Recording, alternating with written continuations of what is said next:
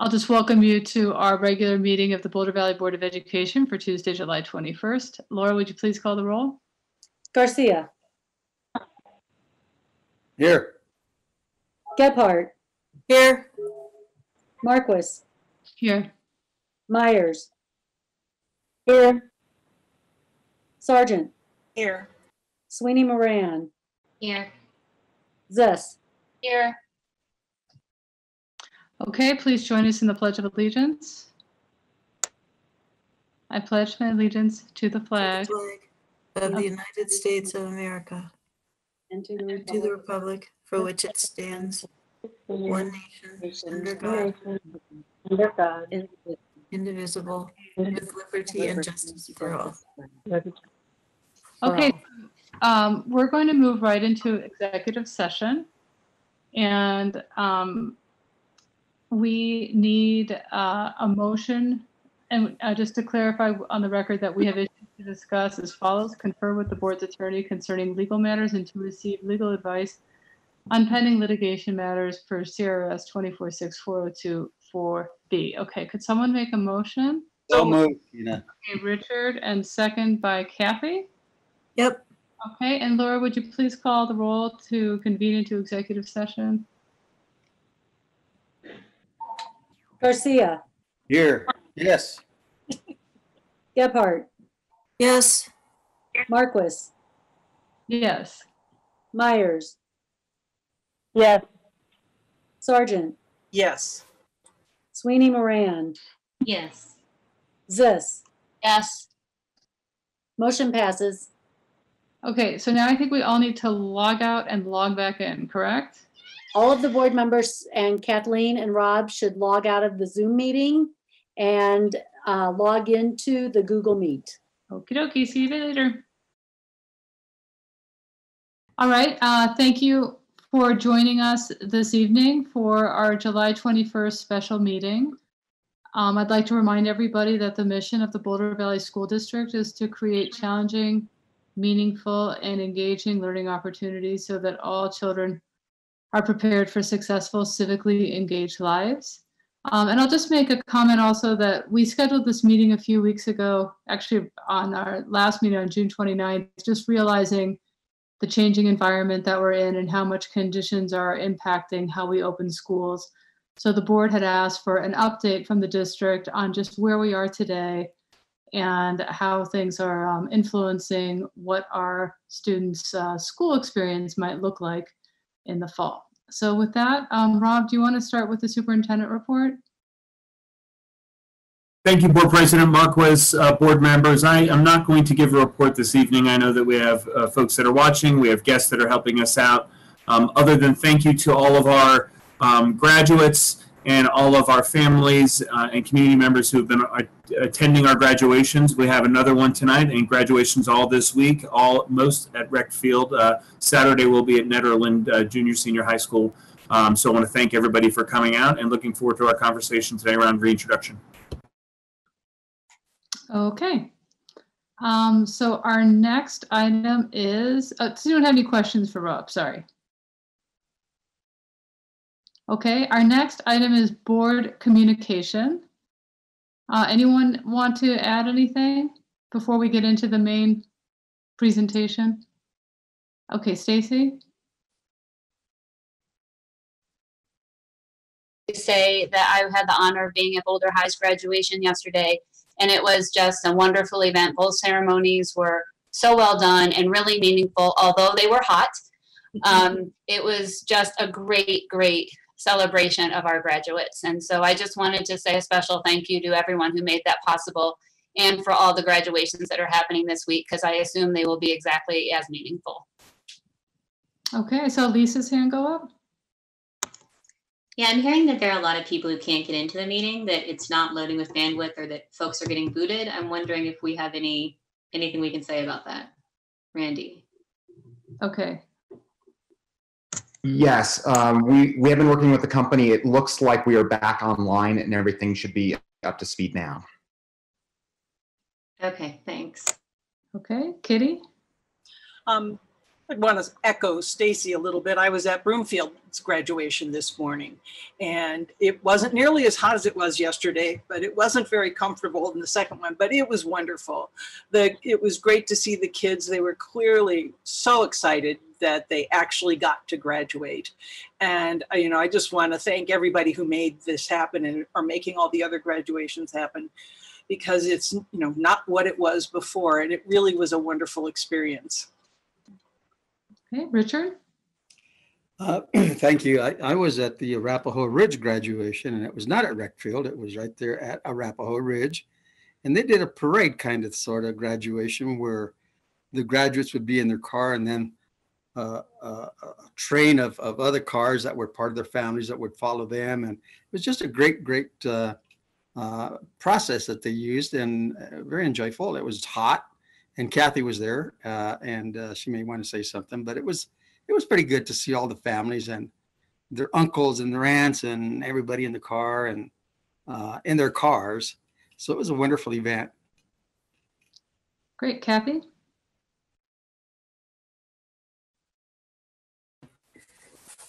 I just will join what Richard said. I thought it was a creative way to allow whole families to come and participate in the graduation. So kudos to being creative and thinking of ways to celebrate the kids. And Donna, do you have any comments? Okay. So then, if that's it, we'll move on to our next item, which is an update on the reintroduction plan for fall of 2020. All right. Well, thank you, Tina. And Randy, are you going to pull up the slide deck, or am I going to be driving that? I am pulling it up now. Just give me half a second. Very good.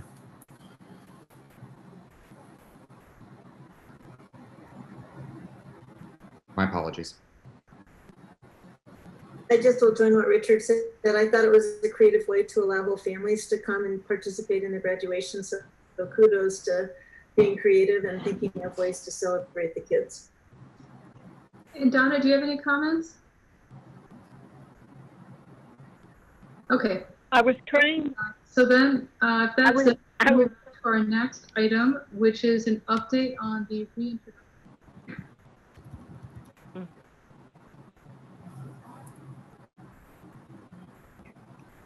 Just double checking, Randy, can you hear me?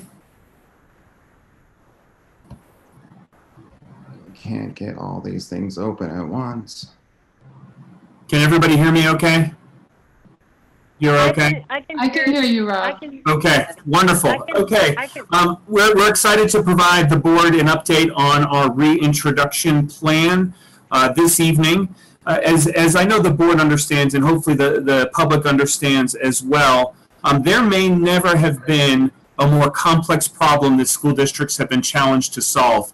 Not only the number of complexities in the amount of decisions that need to be made, but the lack of time and ever-changing information that we are having to consider as we think about reintroduction.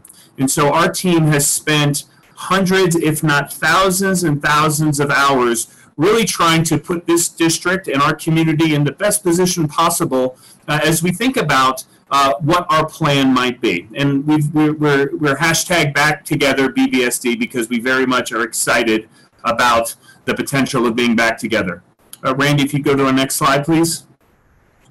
As we started this work, board members, you'll know that we tried to set 4 distinct priorities, regardless of the phase that we attempt to return in, that we've been trying to focus on. First and foremost, health, well-being, and safety of all students and staff.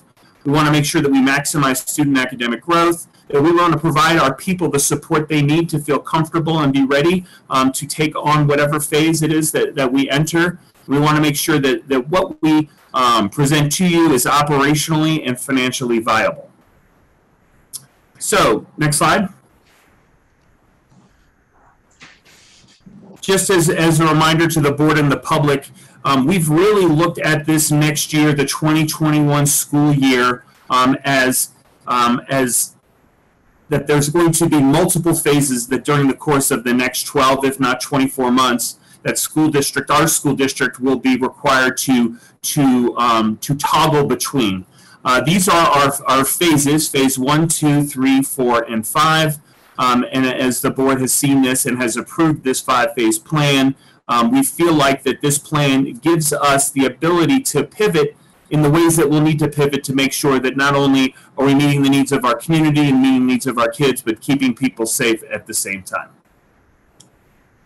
So our plan. I will tell you, board members, next slide, Randy, that there are 2 thresholds that we're trying to meet as a school district, and I feel that school districts across the country will be trying to meet. The first threshold is which phase do we re-enter in, where we, in working hand in hand with Boulder County and Broomfield Public Health, that we are able to enter in a way that is safe, or at least mitigates the risks that are associated with COVID-19. So those are plans that as we think about the threshold, which the plan will meet that threshold, and making sure that it meets the approval of our health officials. And then I think a higher threshold and a more challenging threshold is not does the data and science and health officials, do they tell you that they feel like the risks are low enough to come back to school? How do we make sure that our people feel safe? And I would say the second one is a higher threshold and is certainly challenging. I know personally have received hundreds of emails over the course of the past week. Board members, I know you've received those as well. We've also been engaging our community, our teachers, on Let's Talk BVSD, was a website that we've set up to have this conversation. So as we think about meeting these 2 different thresholds, that is the challenge that we have. Randy, next slide. Based on our work with both Boulder County Public Health and Broomfield Public Health, we are attempting, and my recommendation at this point is to attempt to move into phase 3 when we come back. Now, there's a lot of caveats around this recommendation. First and foremost, we have a month between now and when school is going to start. And I think we'd be naive to think that that data may or may not change. And I believe that we have a responsibility to react to both sets of data in regards to our employees feeling safe, and the health department data that would allow us to know whether or not going into that phase is safe. So phase 3, I know that the last time we had talked and last time we had updated our community, we were thinking phase 4, that we would be able to move towards phase 4. I think when you hear from Jeff Zayak from Boulder County Public Health, he can share with you why we think that phase 3 is a better entry point than phase 4 at this point, with the uptick in cases that we have seen. So not without challenge, but our goal at this point is to try to move forward with phase 3. Randy, next slide. And I will share with you as we think about the challenges that we'll be up against in being able to pull this off and make this work. I was reminded of what can happen when people come together, work hard, don't give up. During these past 2 days when we've sat in-person graduations, which at one point we did not feel like would be possible. And I can tell you, after watching almost 400 to 500 graduates on each day cross that stage and how thankful they were, it is proven to me that it is worth taking on these complex challenges to do everything we can to try to make what we think work that is best for kids. And I think that if you were to talk to any superintendent and most of our teachers, what they would share with you is that in-person learning is much more effective, and there's so many more benefits than if we just go fully online, even with the challenges that I know that we'll have to overcome. So at this point, what I'd like to do is we're going to ask Rob Price to make some presentations on some of the physical safety environments and things that we're going to be doing in regards to trying to come back in phase 3. And then I will have Margaret Crespo report on what does the actual phase 3 model look like from an instructional standpoint. I'll come back and share some more information in regards to how are we going to continue to work with our employees to try to make sure that phase 3 is a phase where they feel safe in returning. And then we'll hear from Jeff Zayak, who's going to provide us just some thoughts from public health. And then and Dr. Urbina is here as well from Boulder County Public Health to help us answer any questions. So I'd ask the board if we could get through these next next few slides and then wait till the end and then begin to start to field your questions. I think that would help us be the most efficient if that works for you, Tina. Yep, sounds good. Very good. So with that, I'll turn it over to Rob Price. Dr. Anderson, thank you. Randy, would you mind pulling? There we go. Randy's on top of it. So just over the next few slides, we'll cover the mitigation strategies that will be implemented to protect both staff and students. And I just want to say that this is countless hours of research, great alignment with our public health partners, and great teamwork as you're thinking through this. So based on the guidance from public health and CDE, students and staff will be required to wear fabric face coverings unless the individual has a health or educational reason they don't have to wear a face covering. So we had discussions about only requiring staff, which has proved to be less effective because the face coverings do not fully protect the wearer from the droplets. So again, this is in alignment with what public health is telling us. Masks are most effective for reducing spread from people who are infected by containing the droplets. We understand that children in early elementary ages will have a difficult time wearing masks all day. So nonetheless, we will make efforts to encourage compliance and provide what we'll call mask breaks throughout the day. And those will be breaks probably outside of weather allows, where we can maintain social distancing, et cetera.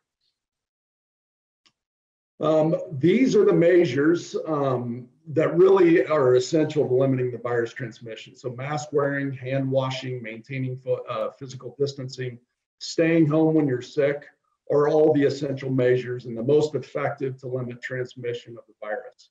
So these measures, all four measures are accounted for in our plan that we'll be reviewing tonight. Next slide.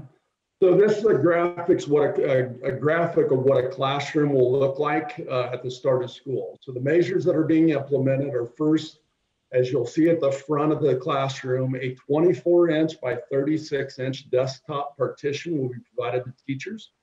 And those will be used primarily when we have one-on-one instruction occurring and we cannot maintain 6-foot social distancing. So think of that one-on-one instruction where a teacher's sitting alongside a desk and both the student and the teacher have masks on, but we thought a partition would provide better protection.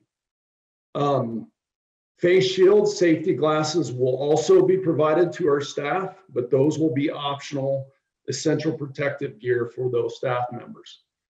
Changes to our ventilation systems have been made and accounted for as we're looking at the start of school. So we've increased the amount of fresh air being brought into our classrooms as much as possible. To really, the idea here is reduce the concentration of airborne contaminants such as the virus in our classrooms.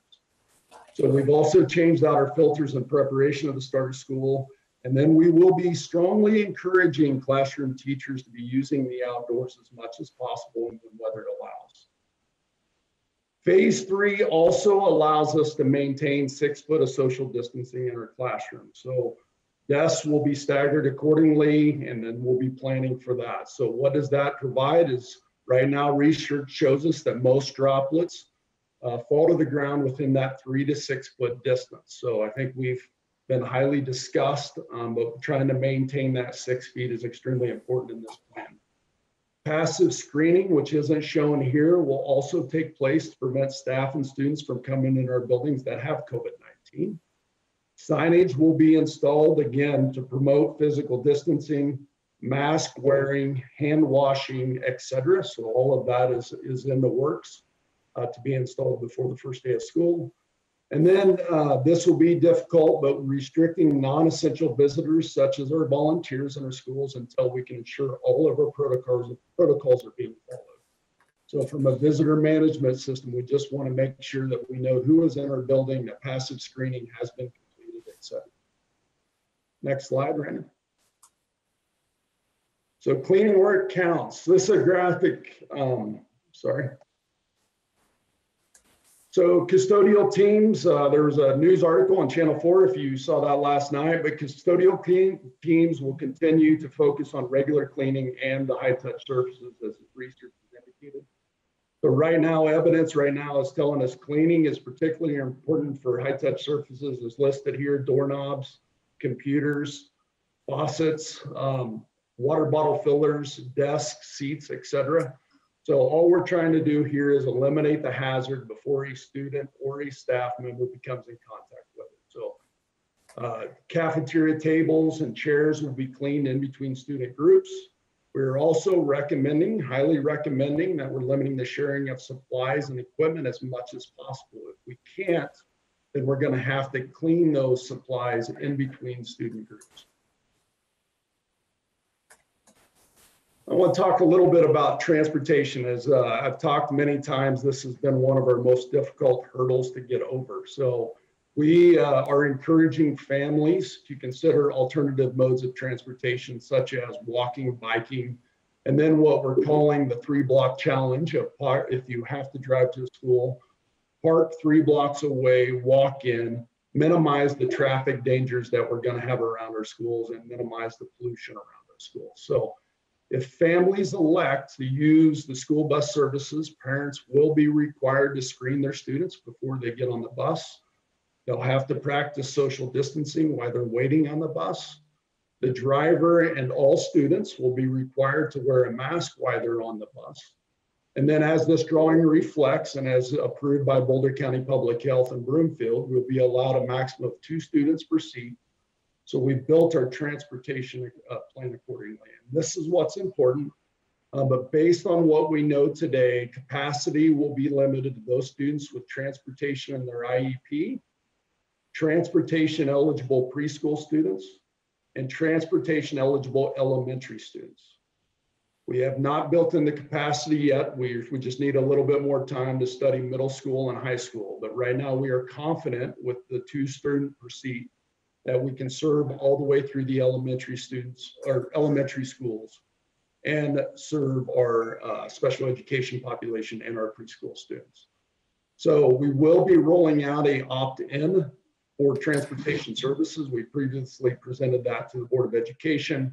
That will be rolling out to parents in a newsletter in the upcoming weeks. It's going to be extremely important that parents take advantage of that so we know who needs transportation. But I will say, going back, we're really highly recommending parents take advantage of other alternative forms that are safer, such as walking and biking, if at all possible. So more to come on this in the coming weeks through communication. With that said, I'm going to turn it over to Dr. Crespo. Thanks very much, Rob. Good evening, everyone. Super excited to be here and share our update around phase 3. I've had the opportunity over the last couple of months to provide updates on a regular basis. I'm going to take a few seconds and answer some of the high-level questions that have come up related to obviously our reintroduction and our planning, and then I'll get a little bit deeper into our slides. So the first thing I'd like to share is we've had a lot of questions around professional learning, and I wanted to take a second to just explain what we've been doing. Thank all of our countless teachers and staff who've spent hours and hours working on professional learning, our HR department. So to begin with, we've done a number of training opportunities will be coming forward based on Seesaw, Schoology, and Pear Deck. We're very excited to also announce that we have 2 courses specifically for blended learning, and those will be ready to go by mid-August. We have a reintroduction PD coming on August 13th that will focus on SEL, building a community in a blended or virtual setting, knowing that that might be an option moving forward. Our assessment, which includes Illuminate training, specifically related to instruction, which are classroom rituals, routines, differentiation, blended learning, and the unit plan overview. Digital citizenship and data privacy training will also occur in August. I think this is really important. We've had a lot of questions from parents and from our community asking what that might look like, and definitely plays directly into our next couple of slides as I move forward. I'll also share that we will have parent courses and resources on Schoology and Seesaw ready to go by mid-August, and they will be both in English and in Spanish. They'll be recorded, and we're also hoping to have live opportunities for streaming. Many parents have asked us about platforms, and we're here to help. We have both a help desk and IT Prime, as well as a clear indication for platforms moving forward. So for our families, PK3 will be using Seesaw Seesaw as the platform, which definitely plays directly into the needs of our elementary students. And then Schoology 4 through 12. Many of our teachers use Google Classroom, and it will continue to be a tool that content can be linked to and embedded to in Schoology so that all families grade 4 through 12 can focus on navigating just one platform. We've really tried to listen to the feedback that we've heard from our community. So our goal is to be robust and relevant. And I will share that our incredible teachers and staff have created units that will support teachers in delivering instruction online, in person, and through a blended online learning. We have a level of ingenuity and support that we would never have thought possible just 4 short months ago. As an example, when school opens, we are excited to announce a bank of over 1,000 short videos recorded by our teachers for our teachers, aligned to our curriculum and our standards, such as foundations and math expressions. We're grateful for their help and Principal Nick Vanderpool for kicking off our fast-moving process to get our kids learning. Together, we're going to move forward. As we plan and move forward with our teachers and community, it's incredibly important to continue to develop those partnerships. And as an example, we're looking forward to connecting with our Boulder Valley learning pods that are being organized. We want to thank our community, our families, our key partners are going to make it successful for our students and families. And we want to work with them and similar groups to meet the diverse needs of our families and our students. So let's look at the ECE slide related to the specificity around using our model. So as we've shared before with the current expectations provided by the health departments and other organizations, ECE will be using a model where we'll stay with the current orders and our licensing requirements for early childhood. If we have students coming in multiple times in a day, we would have to clean every toy and every asset. And therefore, it becomes a very heavy lift in the middle of the day. So we'll be providing opportunities for home learning 4 days a week with in-person learning half a day, once a week. And this is in phase 3. In elementary, by grouping students into a group and into an A group and a B group, students will have home learning launch day on Monday and groups two days in a row weekly. So a student would come in as a launch, they would have a home learning launch on Monday, and then Tuesday, Wednesday would be one group, and they would be face-to-face, and then Thursday, Friday would be the second group, and they would be face-to-face. As we mentioned previously, we're trying to group students by family and those in need of school-age care that on non-school days. One of the key things you'll notice is that our learning day has moved from Wednesday to Monday. We are trying to align to districts around us, knowing that we have to do building cleaning and that because of the schedule, we want to make sure that our teachers are prepared and ready to launch every week. We'll have outdoor activities, as Rob Price mentioned, as often as possible, and we know that students will benefit from play and outdoor learning. There will be parameters for recess and grouping students to keep them safe. We know the importance of specials and are working within the existing orders to provide these key structures to our students. Again, through our EOP, we will provide varied entrances and staggered movement to help keep students and staff safe. In our K-8s, we have our elementary model, and our 6, 7, 8 will be focused on a 3-block day. We want to make sure that our students in their Group A or Group B have an opportunity to do their deep level learning and still not feel overwhelmed by having multiple classes in a single day or in their off day from home learning. In middle school, our next slide, those blocks of time have been determined. Randy, thank you. So those blocks of times, as you can see, align to elementary and K-8 with a Monday learning day, and then Tuesday, Wednesday, Group A, Thursday, Friday, Group B, in-person learning. One of the really exciting things about our middle school principals is they've been thinking about how to process transition. We all know, if we've been in middle school or have middle school children, that all 3 years, 6, 7, and 8 have their own unique opportunities for our students. So they have focused the first 4 weeks on transition, making sure that students are focused on building culture and community. We heard overwhelmingly parents feeling that their students needed that opportunity to reconnect. And then they will be moving to content focus in 2 blocks of time, 4 weeks at a time. The benefit of having 2 blocks in-person learning is that it eases us into transition, both in a more secluded system as well as in more face-to-face opportunities. Additionally, we'll continue to provide transition support in math, specifically related to math and ELA in home learning through our existing programs and other online opportunities. Students will have their content. They'll just be in 4-week chunks with 2 periods a day in their face-to-face learning. Over the entire semester, they will have their traditional 8 classes. We can move to high school. And what I would say about high school for anybody, again, who's had a high school student, it definitely is a unique system with many nuances and program focus areas. It's very school specific, and I want to send out a huge shout out to the principals of the high schools as well as their teams, because they have worked tirelessly as well to bring together this idea of a plan that would be consistent throughout the system while still meeting the needs of their diverse communities. So Monday would be a home learning launch day for the week. Those would be home learning, and that would be continuous 2 days. So a student would come in group A, Tuesday and Wednesday, and then do home learning Thursday and Friday. This limits our student body to 50% with limited transitions, separate entrances, and staggering as much as possible.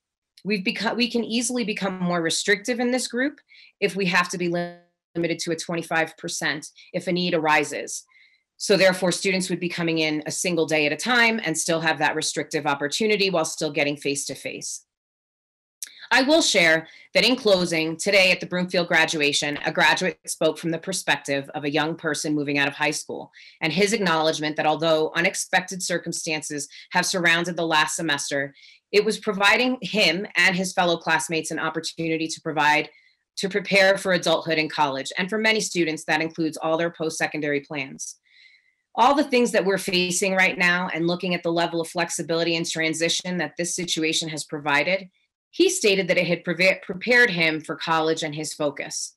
I've used that today as my grounding for communication. Although as a parent, educator, and human, I find myself sometimes struggling to embrace all of this as an opportunity. I know that together as a community, we can succeed for our students. And now I'll hand it over to Dr. Anderson.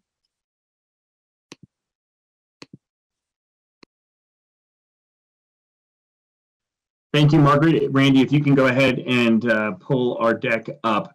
So board members, our hope again is to move in to phase 3. But I will tell you, with a month before the school year starts, there are 2 key data points that are going to either allow us to move forward with our plan or prevent us from moving to that plan into a more restrictive phase, either phase 2 or phase 1. The first data point, obviously, is COVID-19 health data. And I know that folks who haven't been maybe tuning into our meetings or are just trying to figure out what's happening now, I want our community to know that we are working hand in hand with our local health officials to make these decisions. That we're not going to let politics find their way into why we would open or not, that we want to make sure that what we do is mitigating risk and creating environments where folks can come back as safe as you possibly could come back during a pandemic. I would tell you though, board, the other piece of information is employee exemption data. You know, it's our desire and it's our hope that those of our individuals that work with us that are high risk are applying for exemptions. We don't want folks that are high risk coming back to work. We want to make sure that they're safe and that we're making exemptions for those employees. However, I will say from an operational standpoint, if we get to a certain point of employees that are exempting and qualify based on whether they're high risk, they're in a high risk age group, and those criteria are set forth by health officials, then it's going to really make it difficult for us to come back into phase 3. And so as much as we're trying to move forward with phase 3, there are 2 data points that we'll have to constantly be looking at to be able to see if we can actually pull that off. Randy, next slide. We think phase 3 is the right option because it provides a wide range of options for our parents and students. For parents who feel like they still want to be 100% online, we have opened up Boulder Universal, which is a very successful online program that we've had for a long time here, and we've seen some recent uptick in interest in that program. We still welcome folks to go forward and apply for that. We'll provide hybrid learning, which mixes some in-person learning opportunities with online opportunities, and that's the basis of our phase 3 model. And that we've also been able to work not only with health officials to ensure that we're able to do this, but also with our community schools program to be able to offer 100% custodial care for those employees and for those parents who need that care so they can get back to work for our youngest kids. So we will have over 25 sites across our district that will provide school-age care where kids can actually continue their online learning supervised by folks that work in that program. And we feel like that's a huge support for our community, something we're excited to do. So by entering in phase 3, we have a wide range of options for parents. Next slide, Randy. But I will tell you, I still think that there's a ways to go to make sure that teachers know and understand the supports that we're providing, and we still need to continue to listen to make sure they feel safe to come back. As we think about childcare concerns for our employees, we intend on providing them in priority enrollment in our school-age care programs and a discounted rate. And we're working through the logistics on that now. In regards to PPE, I think you've heard Rob Price already talk about providing employees masks, gloves, cloth, and schools being equipped with face shield, safety glasses, plexiglass partitions, and making sure there's proper signage around social distancing.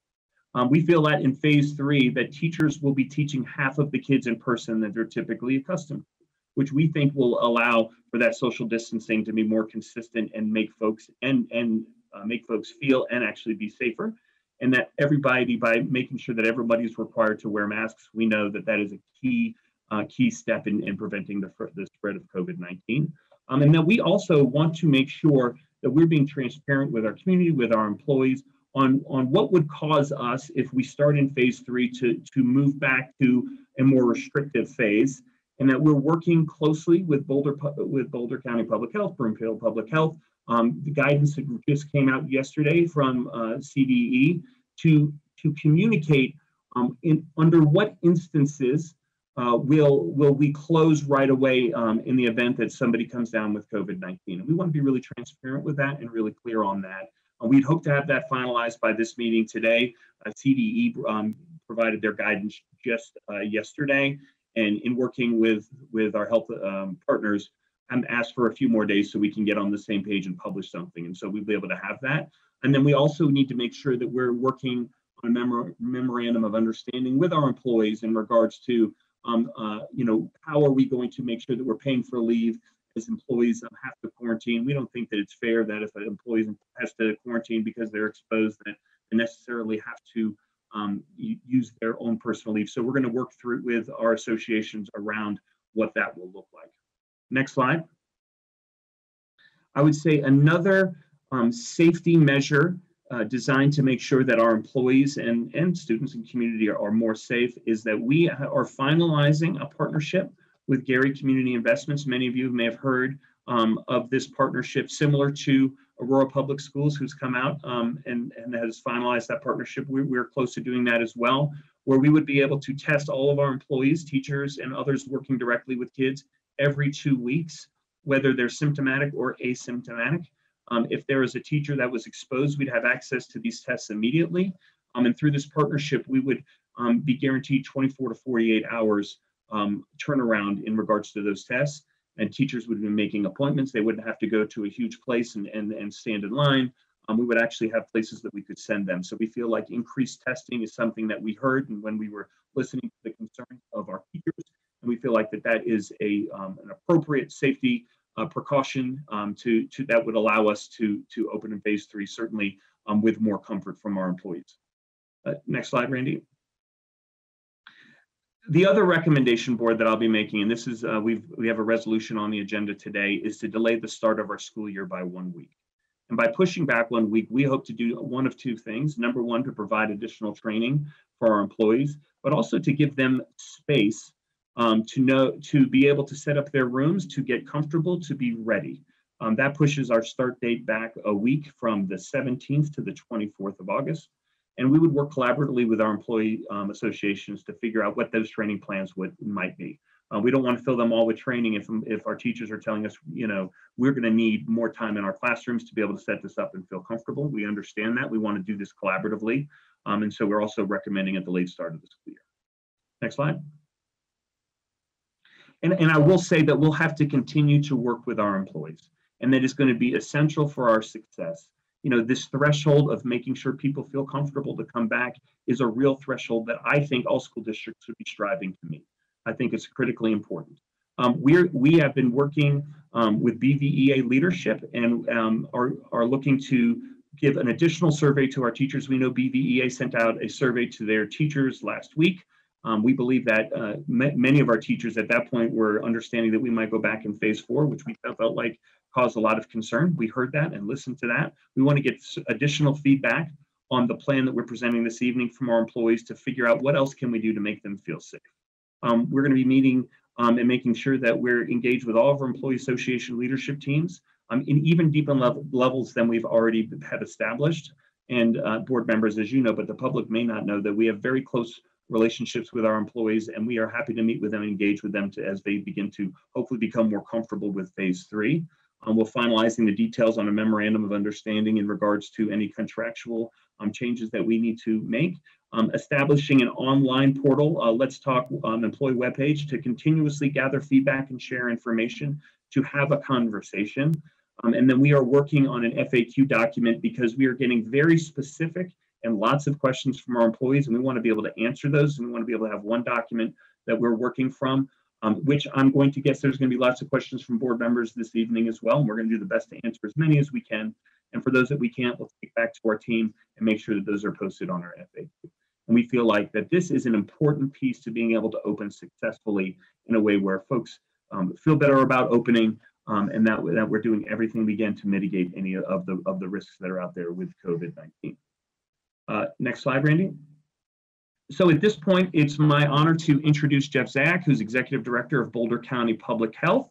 And Jeff can share with you a little bit about how we've worked together, his thoughts on our plan, and how we'll continue to partner moving forward. So Jeff, thank you so much for being here. Thanks, Robin. Thanks, board members. Well, the first thing I want to do is just give a little bit of background on what we've been doing relative to schools and introduce a couple other folks who are here with me tonight. The first one is Heather Crate, who's the liaison from Boulder County Public Health to schools for planning. And Heather's been doing a lot of this day-to-day work, reviewing plans, graduation plans, all of those things. So really want to thank Heather for all the work that Heather's been doing. And then Dr. Chris Urbina, who is my Chief Medical Officer and previously the Director of Colorado Department of Public Health and Environment. Very lucky to have Chris with Boulder County Public Health, also representing Broomfield in the Chief Medical Officer role for Jason Volling, who's the Director of Broomfield Public Health. And Jason had planned to be here today because we work really closely together, not just with Jason, but across our whole metro region. But he could not be here, so wanted to pass that along, but he's been very involved in this work. So as Rob had mentioned, we've been working extremely closely with both school districts, both Boulder Valley School District as well as St. Vrain Valley School District. We've been planning actively, as you heard, for graduations for the fall semester and back to school. We've also been meeting with the Denver Metro Partnership for Health, which is the public health directors from Adams, Arapahoe, Douglas, Broomfield, Boulder, Denver, and Jefferson counties, and meeting with a pediatrician representative of the local chapter of the Colorado American Academy of Pediatrics, as well as meeting with public health and hospital physicians, epidemiologists, experts with the Colorado Department of Public Health and Environment. We've met multiple times with the Colorado Department of Education. We've been meeting with researchers from the Colorado School of Public Health and their affiliates. And we've been meeting, in addition to that, with the metro area superintendent. So have been doing a lot of work in this area. In addition, we are researching the latest guidance from national expert organizations. So we've been looking at the Harvard School of Public Health, the American Academy of Pediatrics, as I mentioned, as well as the National Academy of Sciences, Engineering, and Medicine. So we're staying linked to the expert organizations at the national level, who are making specific recommendations regarding reopening of schools.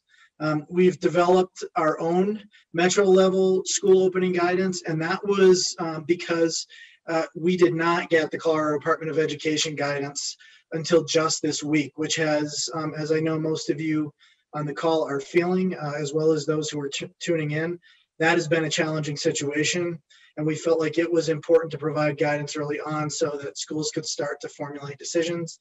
Luckily, our guidance is very aligned with the Department of Education guidance. And we did have 2 local public health directors, as well as the Colorado Department of Public Health and Environment representation on that statewide level work group, which was good. Before I talk about school opening more specifically, I wanted to share something that we look at when we're making decisions relative to many things, whether it's opening schools or how we go about allowing things to be open in our own community, and that's local conditions that are relative to the disease. And I just want to go through a few of these things fairly quickly, but they're important because it sets the context for why we are feeling comfortable as we move forward.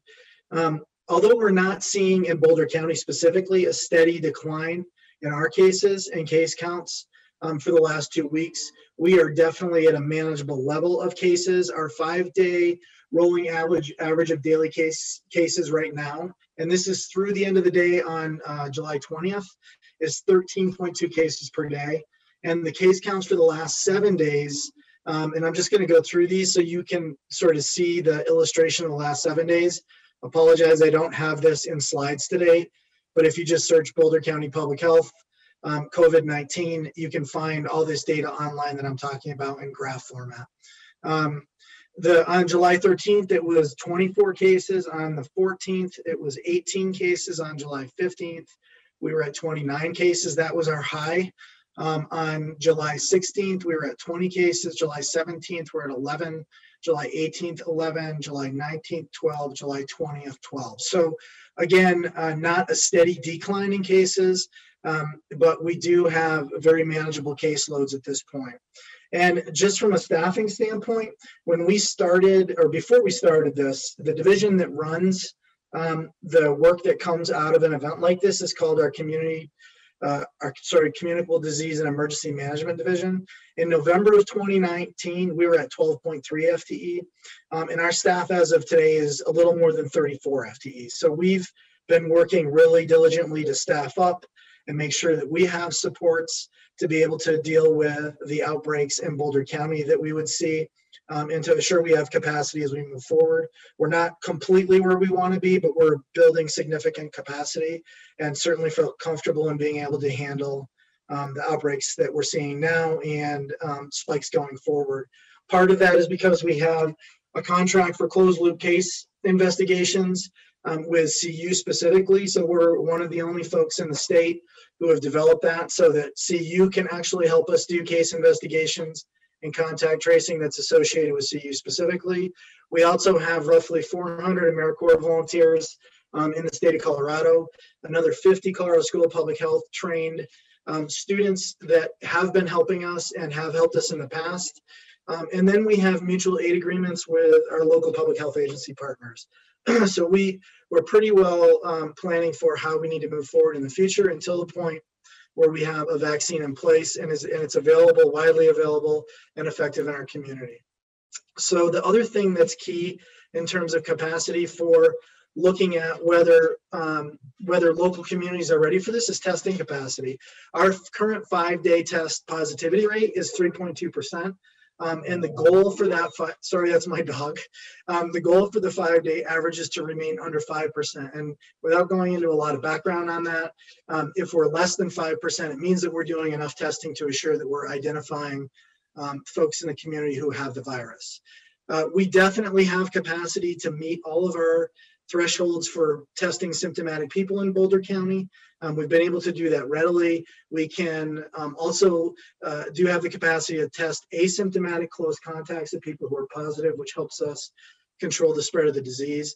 Our biggest challenge in the last 2 weeks has been around turnaround time for lab results, which are definitely delayed. That is a statewide issue that we've been advocating with the governor's office on. But as Rob noted, BVSD has really stepped forward and is working with Gary Community Investments to provide testing for the school district that has a 24 to 48 hour turnaround time, which is phenomenal. So I think we're in a great place because of the proactiveness of the district. And then just a summary on where we're seeing our cases come from. So just for those of you who are on the line and listening, have a sense of that. Most of our cases come from household transmission. We know that, especially in our older population, when we see the virus brought into the household, that it's just like in a long-term care facility. It's harder to control because it's in a confined area. So that is the majority of where the cases that we see come from. The other outbreaks that we've been seeing, I think you're probably all very familiar with the Hill and the outbreak that happened on the Hill over a month ago now. That was one that tested our system, and we were able to work with the Colorado Department of Public Health and Environment and bring in some of those Colorado School of Public Health folks to help us control that spread. And our numbers are back down from that. Some of the other places we see exposures are from workplace, some restaurants, and some gatherings. All of those are manageable quite easily for us. We have the ability to do the contact tracing and case investigations and follow up. And at least 20 of those cases that we're seeing lately in the last period of time between roughly the third week of June and July 11th have been associated with travel, both in state, but also out of state. So that is something we're keeping an eye on. And that's how the disease was brought into Colorado initially. So we do want to make sure that we're messaging about the importance of not traveling, not getting on planes now, and going to places where there is higher exposure rates. Our hospitalizations is the last key, and they remain low in Boulder County. They've been low throughout this disease outbreak. Our hospitals are doing an incredible job. We meet with them weekly. We're tracking multiple indicators for our hospitals. And just to give you an example, our cumulative hospitalization rate in Boulder County for COVID specific cases is 55.2 per 100,000 population. And that compares to 106.3 in Colorado per 100,000 and 113.6 nationally. So we're doing really well in Boulder County, and we've been consistently low in terms of the entire metro area for many of these data points that I'm talking about. So what I want to share with you about opening schools in the fall. And again, we've been paying a lot of attention to Harvard School of Public Health, the American Academy of Pediatrics, again, talking with physicians, hospital folks, and others locally and I know all of you on the phone as educators are keenly aware of this, but we know that keeping schools closed comes with massive individual and societal costs. We know that children, in some cases, have lost more than a year of growth based on the fact that we've even had schools closed for as long as we have. And we know that it's really important for our children to keep schools open if we can do it in a way that reduces risk. So that's been the focus and has been where public health directors from across the nation have been spending a fair amount of time looking and talking about. And we know also that no risk is zero risk, right? So we've been focused really strongly on what are risk reduction strategies that will help us achieve lower risk with kids going back to school in the fall. And that's been a lot of the strategies that you just heard about from Rob and from both Robs and from Margot.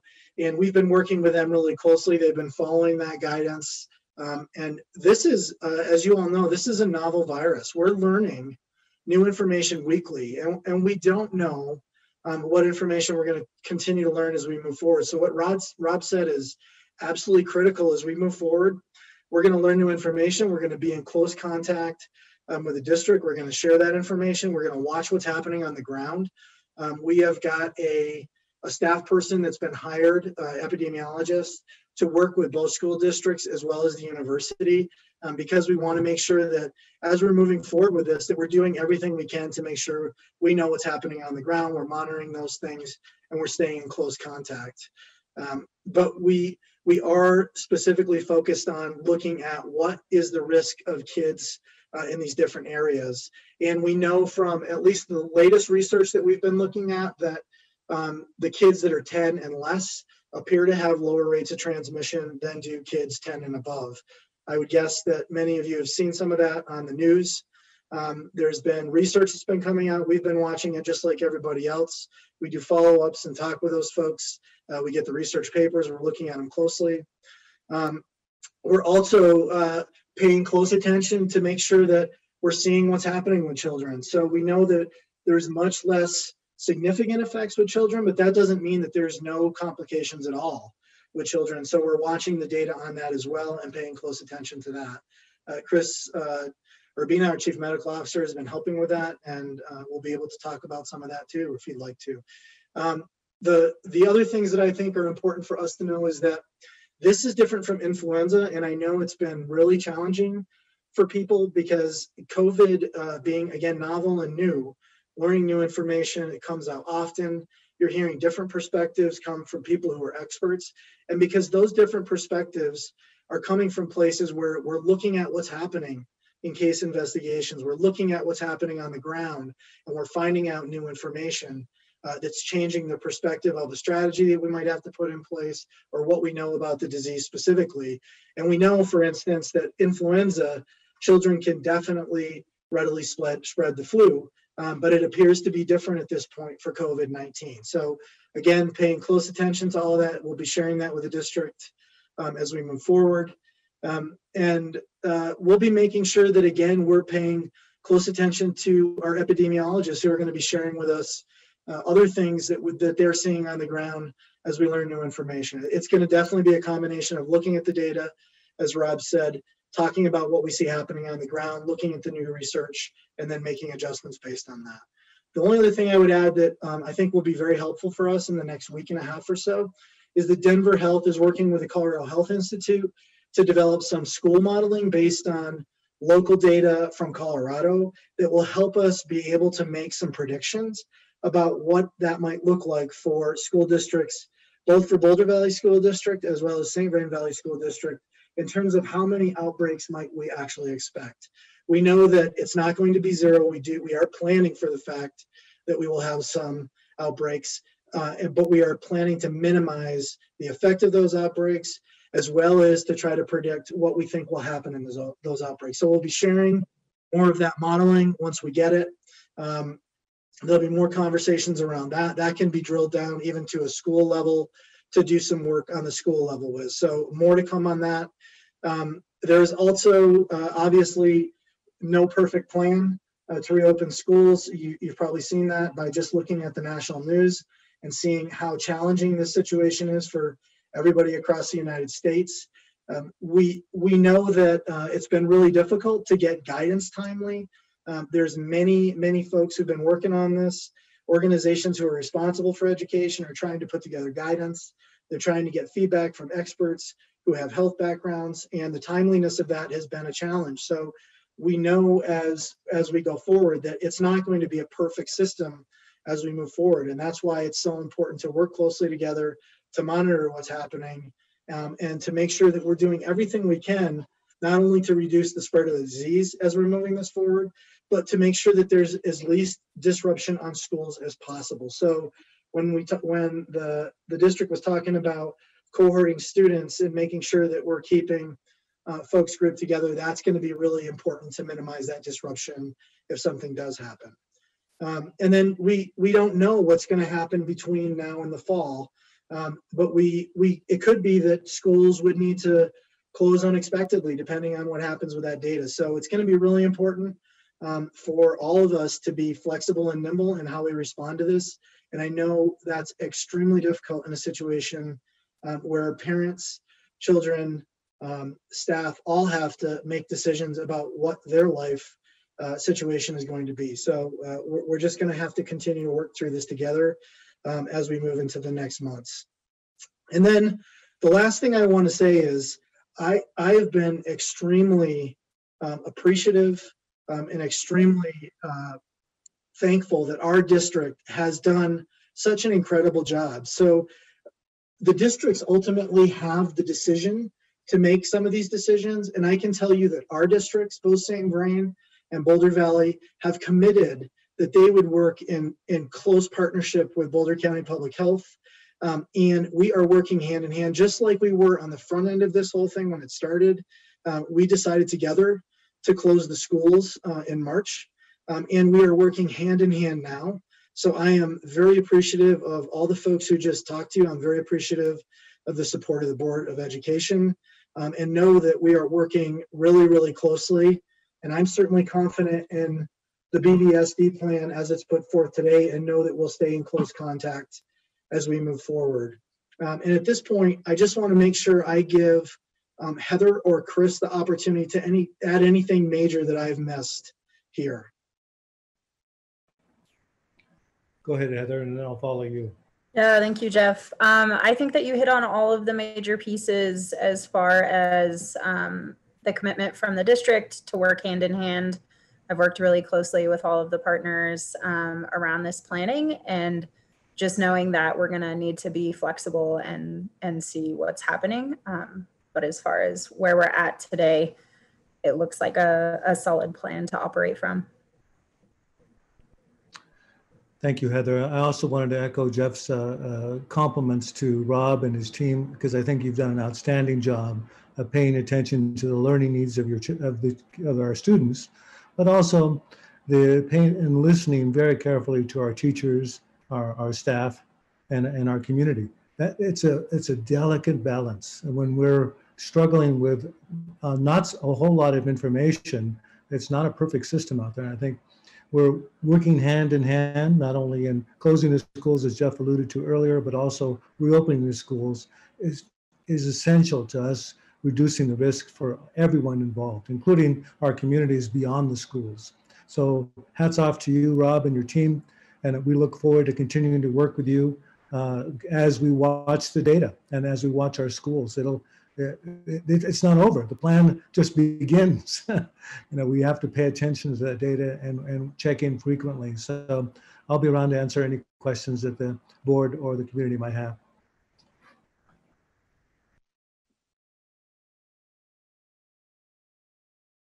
Rob, is that it? So that's it for our presentation. Tina, if you want to facilitate questions, and then I'll try to steer the questions to the appropriate either staff member, and Jeff and Chris and Heather can handle any that are for our health partners. Okay, and just to clarify to the public, we are not voting on this plan that's being presented tonight. This is an update to where we are today based on the conditions we see around us and based on the feedback you just heard from Jeff Zayak and Dr. Rob Anderson. So I will start. I'll go in reverse alphabetical only because Stacy has her hand up. Stacy, why don't you start? And just let's be mindful of the time. We don't have a ton of time. We have a hard stop at 5. So definitely focus on your most important questions, and then we can follow up with questions with Rob via email. Yep. Thank you. And thanks to everybody for the well thought out presentation and very informative.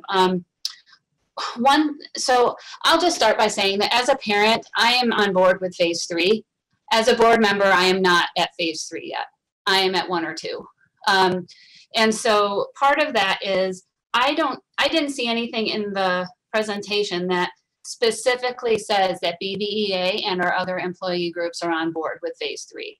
And that concerns me. I am worried that unless we have support and are in partnership with BVEA and the other employee groups as well, that we have a risk of having an us versus them environment, which won't be productive at all. And I feel that happening, and so I'm really concerned about that. So I'm wondering, what is the BVEA position? What is the position of the other employee groups? Do they support phase 3? If they don't, what conditions need to happen in order for phase 3 to be acceptable? And I worry that if they are not in support of phase 3, that we won't have enough teachers to even make it happen. So that's my main concern. I have other questions too, but since we don't have a lot of time, I'll just leave it at that. Thank you, Stacy. Just to respond really quick, I think that I shared in the presentation, our commitment to try to get there, right? I don't think that we want to be in a position where the majority of our staff don't feel comfortable, right? And I think that there is a lot of justified fear around this for folks that work in our district and teachers across the country. I would say that, as you all heard from Jeff and Chris, we're not making these decisions in a vacuum. We're working hand in hand with our health partners to make sure that we're mitigating the risks. And I am committed to continuing to work with not just BVEA, but BVPEA, our classified associations, all of our employees, to try to understand based on the plan we're presenting to you today, and understand that no one has seen this plan yet, based on the plan today, what else do we need to do, right? And for those that are at high risk, how do we make sure that we get those folks exemptions, right? Again, we're not trying to put folks that are at risk medically in this situation. This plan is contingent upon those folks filing those exemption forms, filing the paperwork that we've already been working towards. But please know that I'll be continuing to work towards that, because certainly we want to go forward together. And we know there's a lot of fear around that. That's why we've leaned on the experts and their expertise in regards to developing this plan. Okay, Kitty. You're on mute. Okay. So I have a question for the public health people. If any of you read today's Camera, I think it was today, maybe it was yesterday, with Chuck Wibby's column about COVID-19, and well, he seemed to be minimizing the impact of it. And I am no expert in public health, but it seemed to me reading it that column lacked context. And I wonder if anyone in public health who read it would have a comment on that. I did not see that article, but I know that Chris could talk about, certainly from a medical perspective, the impact relative to COVID-19. Yeah, I'm just concerned because, people read it and he doesn't have any expertise either. And, we're going to be hearing from parents making, they make decisions based on stuff they hear or read somewhere, and it may or may not be an informed opinion. So, but if you didn't read it, that's fine. My other question is, what is the R naught? I mean, not explain it. What's the number? The number for Colorado is just below 2. Okay. So that's where it is right now. And if you want me to explain it, I'm happy to, but I'll stop. I know what it is, but okay. Okay, can I move on, Kitty? Kitty, I did not also read the article, but we work our hardest to try to set out correct information. People have a right to their opinion. As you know, you'll see it a lot on local, statewide, and national news. But we'll continue to, I'll try to see if I can find that article, and we'll continue to put out information that is accurate, and continue to commit to answering questions and working with Rob and his team, as well as the associations, to see if we can answer their questions as well. Okay. Thank you. And I have a question for Rob. Do we have any sense of how many teachers are going to request exemptions? At this point, we have 90 teachers with approved exemptions, and I believe that we have another 100 that we're in review. So certainly a significant number of employees. Again, that is why we added that into the data that we'll have to look at and consider as we think about being able to deliver on phase 3. And then what number is the tipping point? It's a great question, Kitty. It just kind of depends on how many of our parents actually sign up for Boulder Universal. There's an opportunity to move some of those folks online. I'm hesitant to make the promise to either our employees or our community that, well, if you don't want to be in person, just let us know and we'll let you go online, because I don't know logistically that will work, nor that that's operationally viable, which was one of our 4 core principles. And so we're working on that.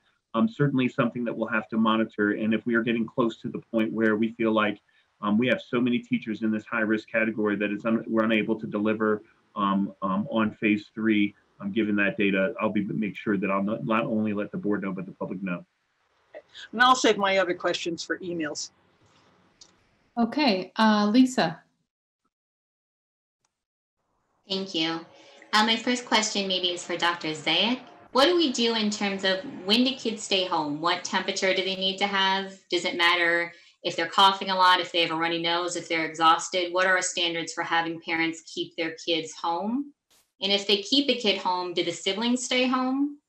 And then I'm wondering how long that staying home period lasts before they can return to school. Those are great questions. And as much as I aspire to be like Dr. Urbina, I am not an actual medical doctor, so I'm going to defer that question to Dr. Urbina.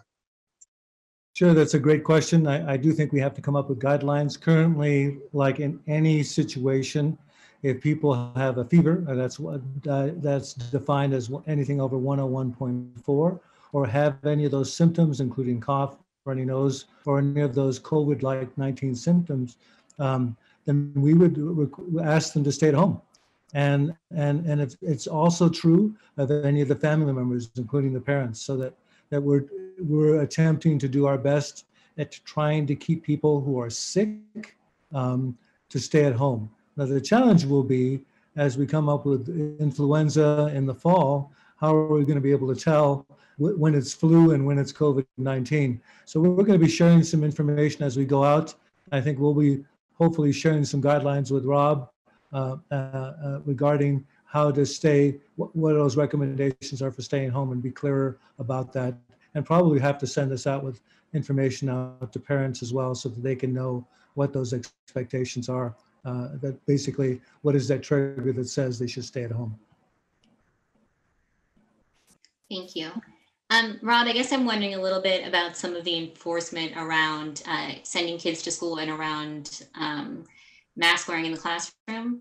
So I'm curious, if a teacher suspects that a kid is ill, or if the kid walks in the door coughing, what sorts of things are they expected and allowed to do to keep themselves and the rest of the kids in the classroom safe? And what kinds of standards would we have for demanding that a parent come and pick a child up from school? Great questions, Lisa. And I would say that, you know, as we've now are announcing phase 3, that more specifically working closely with Dr. Abina, with Jeff, on more specific guidance on what schools are and able to do. Obviously, with our passive screening, when we suspect somebody at school has not done the screening or are showing symptoms, that we're going to have to intervene. Luckily, we have Stephanie Farron, and we have lots of our school nurse staff that can help with that on the ground. And we'll make sure that schools are really clear, teachers are really clear and understand. I would imagine questions like this are going to be part of our training as we bring teachers back on what do you do if, and thinking through even some simulation scenarios of all the things that we might consider would be guidance that we'll be giving to our teachers and sharing with our parents as well. Okay, and then I guess my last question is, what tools are we giving teachers to deal with issues in the classroom around non-compliance of mask wearing and social distancing? And then as a corollary, how does that connect to the work we've been doing recently around disciplinary changes and ensuring that we are not targeting students unfairly in the way that they're dealt with for failure to comply with mask issues or social distancing, et cetera?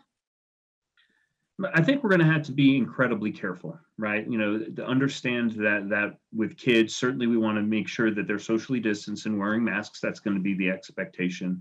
If we're having consistent issues with kids wearing masks, I think that's something that has to be addressed. But to your point, we don't want to be too heavy-handed for kids, especially young kids who are, for whatever reason, unable to wear those masks. And so, you know, given those circumstances, we're going to work with those on a case-by-case basis. I think that, but you know, the core of your question is to ensure that we do this in an equitable way, I think is important to all of us. But at the same time, we've got to make sure that masking is an important part to the safety of this plan.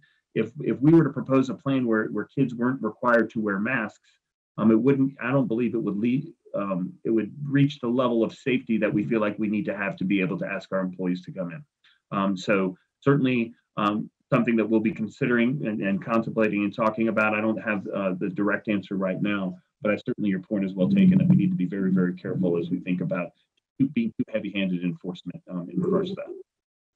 I guess those are my most important questions, but I do have like 30. So my last question is, I would love to get all of my questions answered. I would also love to hear everything that everybody else has written down that they're not going to get to ask, and I think the public would too. So do we have some way to get all of this sent back out to everybody so that we can get everyone's questions and answers? I think the best way to do that would be, as we're compiling our FAQ that we'll make as a public transparent document, that we would get those questions there and we work on answering those. And so even the nuance specific questions we'll be able to group together and answer those for our public. Okay, Donna?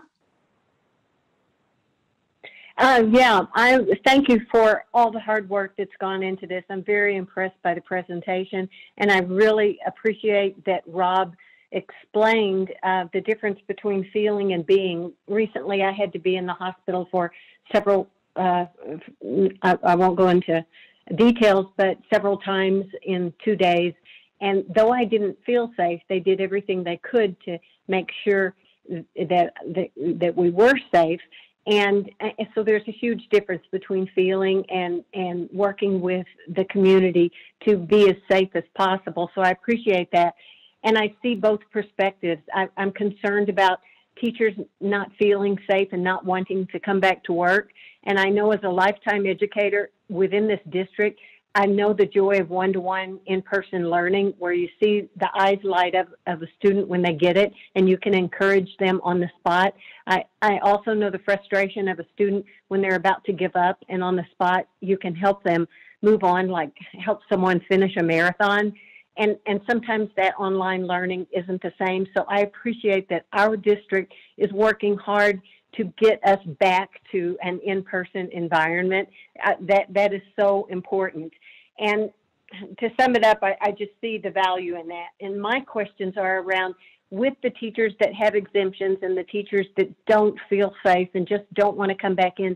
Do we have any idea, can we employ long-term subs for some of those positions, and can they be trained in this online approach as needed as quickly as possible? And then the other question, well, I'll let you answer that one first, and then I'll ask the second question. Thank you. Thanks, Donna, for that question. I think substitute is a question that we've been asked pretty frequently. You know, I think that people's fear is if you let substitute all throughout the district, that potentially, if they do end up contracting COVID, that they could impact multiple sites. And so I think that those are logistics that we're having to work through. How do we partner with substitutes to stay within either one school or a small set of schools? And then to the extent that we're going to be able to gather substitutes to work, you know, we're always recruiting for substitutes. So anybody watching who's interested, please let us know. Go to our website.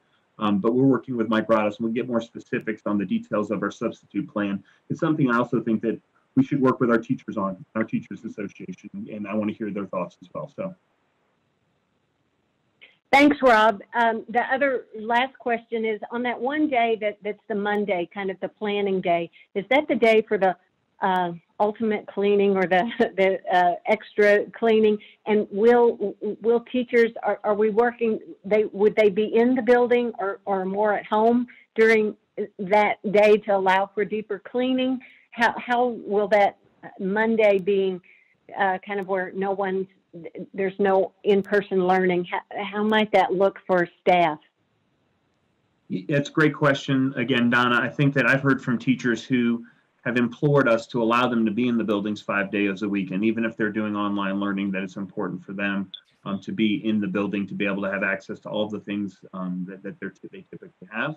I think that's going to be a challenge for us to determine balancing that versus the need to clean. I would say that we have to make sure that our buildings are clean and safe. And so that would take priority, but there may be ways we can think about that differently. But that Monday would be that in part where we would do some of that deep cleaning. And then if there's classrooms or if there's spaces that we're letting folks work in, we'd have to schedule that so that they could still be cleaned as well. Okay. Thank you. Thank you. That answers my questions. And I really want to say a thanks to Rob Price on showing the visual of the screens and how that will look. I think that helps a lot of people to actually see the visual. Thanks. That's Kathy? all. Thanks, Donna. Kathy?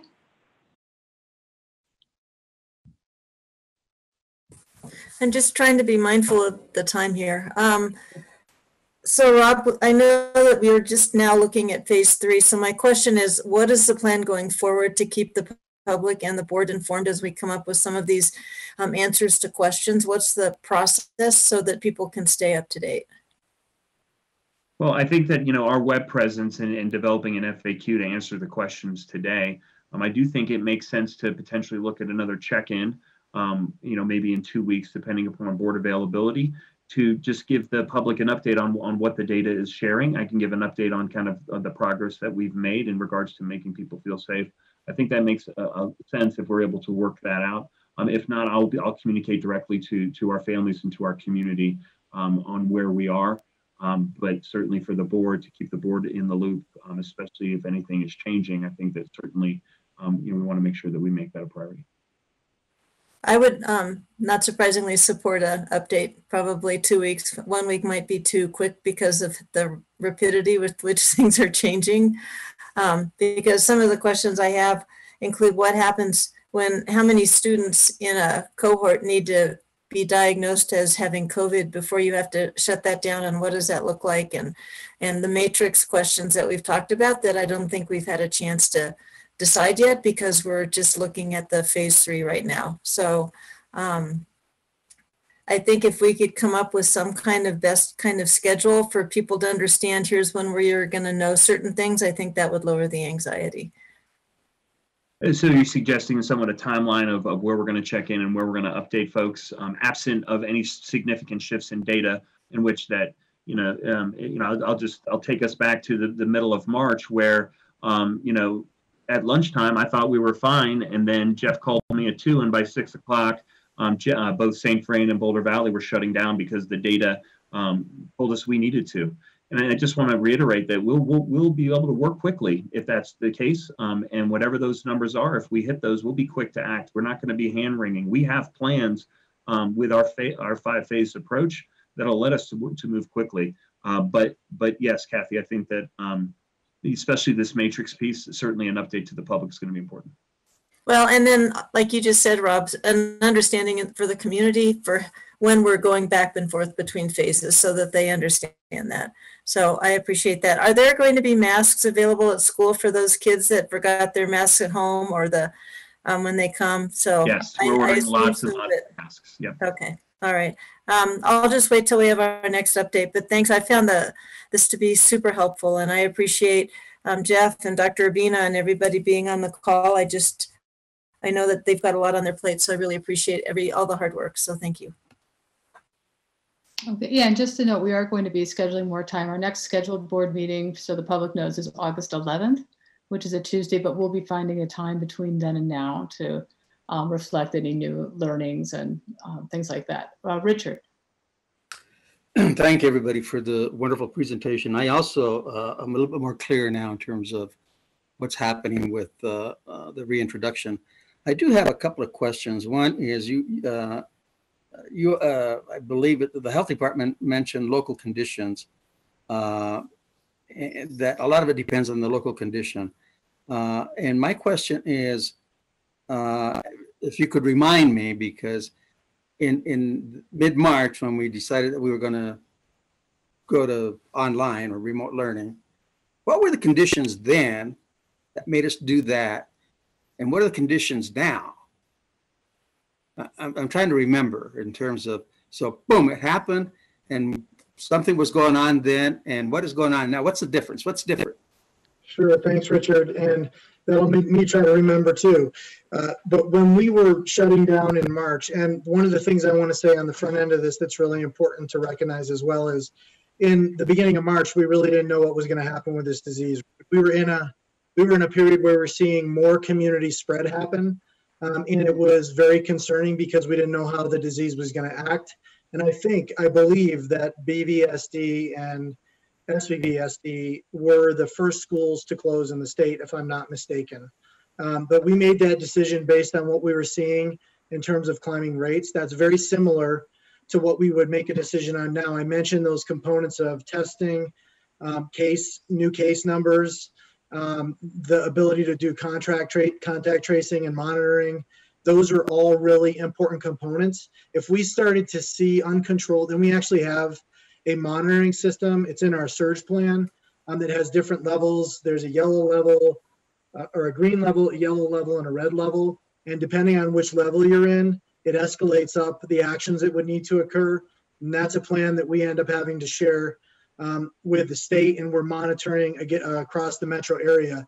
But it's based on those things and looking at, for instance, with case rates, if we had cases coming from uncontrolled spread, we didn't know where they were coming from. People were being exposed, but not knowing where they were exposed. We were seeing lots of that occur to the point where we were having trouble controlling the contact tracing and getting tests back fast enough to do isolation and quarantine. Then we would be more concerned because the more the spread occurs in the community. So if you think about an Arizona or a Florida, something like that, you have a lot of virus in the community. And with that much virus in the community, you have a lot more chance for the virus to spread quickly and with a lot less controls around it. We're not in that scenario in Boulder County. But if we started to move to that scenario, we would be having conversations across the metro region to talk about that. We would be looking at our own data, and we would be sharing that with, for sure, Rob and Don Haddad with St. Vrain Valley School District as we are moving forward. And Chris, is there anything else, or Heather, that you would want to add to that? I think Go ahead, Heather. I think I would just add that in March, we didn't really have an idea of how the virus was going to act in children. And so a precautionary measure, understanding sort of historically how things like the flu spread so quickly between children, that we wanted to take that mitigation factor of getting these large groups of children not in a space together. We've now learned a lot more about the virus. We're continuing to learn. We're better understanding mitigation strategies like physical distancing and masking and all of these other steps that can be taken to reduce some of this risk. So I think as far as looking at then versus the fall, those are some of the major differences as well. I would agree with Heather. Richard, I do think that the novelty, the newness of the virus, we pulled the trigger early and I think appropriately at the time. We clearly have more cases now, but as Heather stated, we have a plan, we have staff, we have monitoring, we have a whole lot more information, including how the disease is spread than we did initially. So I think it was a good idea at the time, and I would still say we did the right thing, but now we're doing the right thing as well as looking again at the data. Thank you. I'm going to stop there, but I do have a bunch of other questions. Okay. And then I just have one question. And just want to thank everyone for all the work they did coming up with this plan. Sorry about the weird lighting on my face. Jeff and Heather and Chris, I'm a motivated parent and would love to see in-person learning, but I also don't want teachers to be suffering through outbreaks. What could we as a community do differently for the next 4 weeks to create even better conditions for our kids to go back to school? So I think I'll take a shot at that first. I think one of the things that we can absolutely do is work with our kids. I've seen other districts that have, as an example, use masks with their kids before they're in school. So getting them used to it, talking to them about the importance of it as one way, but also just really getting and educating our community and our kids and our parents about the importance of the masking, social distancing, and hand washing. Those three things together are absolutely critical as we go into school. And the more we can make sure we're emphasizing the importance of those things, the better off we're going to be. But as I know many of you are aware of on the phone, that with younger kids and masks, that will be a challenge. So the more we can work with our kids ahead of time, the better off we're going to be. And I think for me, really a lot of communication and sort of shifts around not sending children to school when they're sick. I think we, and for staff and teachers as well, just making sure that we have systems in place to help support folks when they need to be out and not sort of pushing through any illnesses or taking any fever reducers to make sure that we can make it through the day, and really just communicating how important it is to exclude yourself and your children when you're sick. I'd like to say, Tina, I think seeking accurate information is a key to being successful. I think Rob and his team have put together a great plan. We certainly have good information on our website, and not only in Boulder, but in Broomfield.